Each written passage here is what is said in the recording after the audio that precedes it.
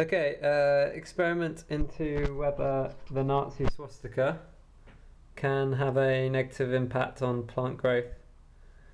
Here are 4 pots with the Nazi swastika underneath, and here are 4 pots with the traditional Hindu Buddhist swastika underneath, which has been associated with peace for thousands of years.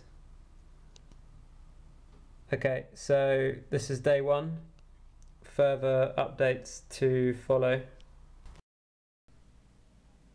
Day 4.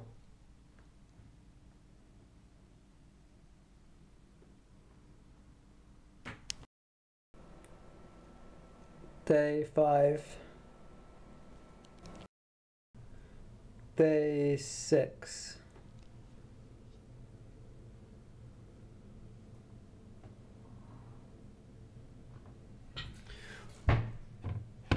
And from this position.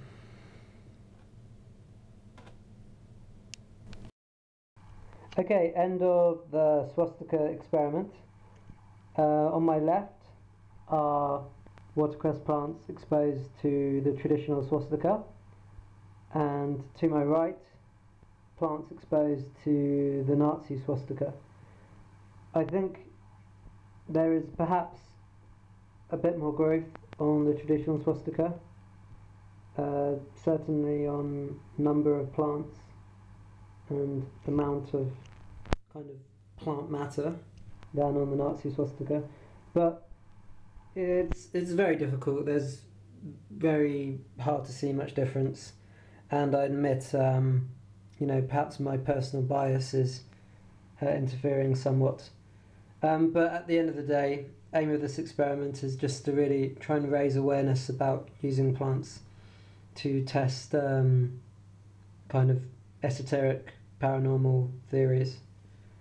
Yeah, that's the end of the experiment. To finish, last look at the Nazi swastika plants and the traditional swastika plants.